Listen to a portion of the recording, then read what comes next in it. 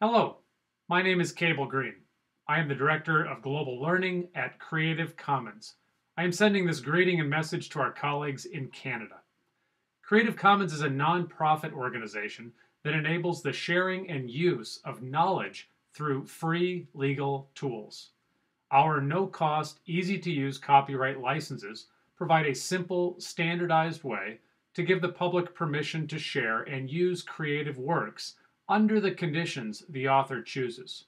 CC licenses let you easily change your copyright terms from the default of all rights reserved to some rights reserved. Creative Commons licenses are not an alternative to copyright. They work alongside copyright and enable you to modify your copyright terms to best suit your needs. Our vision at Creative Commons is nothing less than realizing the full potential of the internet. Universal access to research and education, full participation in culture to drive a new era of development, growth, and productivity.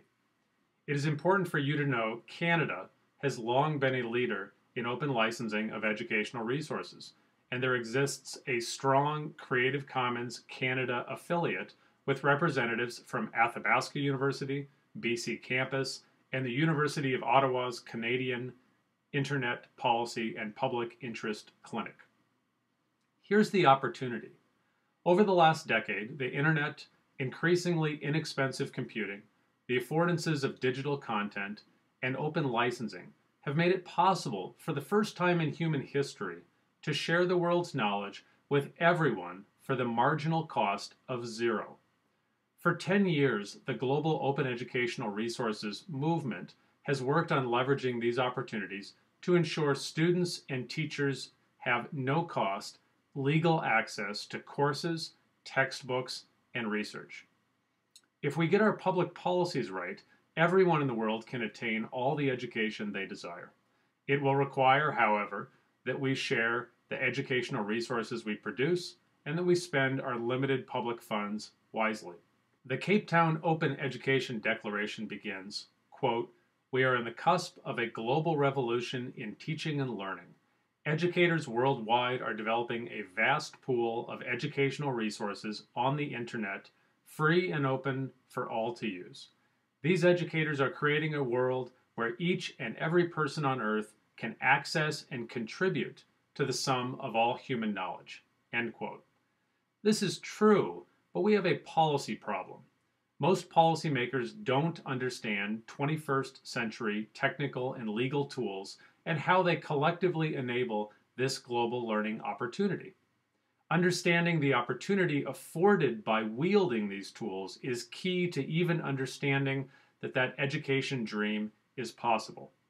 Without this understanding, policymakers can only make decisions within existing frameworks, within existing business models. So, why focus on open policy? Well, first, the policy.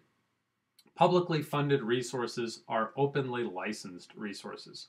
And while there are many open licenses, publicly funded education resources should use an open license that allows the public to revise, reuse, remix, and redistribute those materials.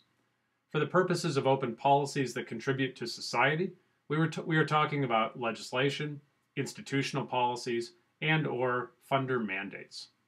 If we are going to unleash the power of billions of dollars of publicly funded education, research, and science projects, we need broad adoption of open policies by governments, policies that require grantees to share what they build with public funds. Why focus on publicly funded educational resources? Well, because that's where the money is. This is why open policies are so important.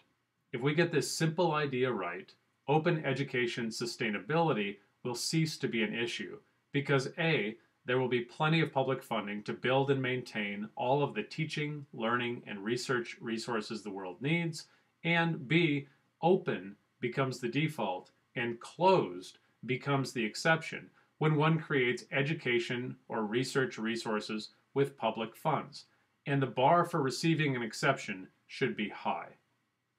What is possible with open policies? It's real simple. large amounts of publicly funded education and research resources could be made available under an open license or placed directly into the public domain. We need to take policymakers back to first principles. A, we agree in efficient use of public funds to increase student success and access to quality education and research resources.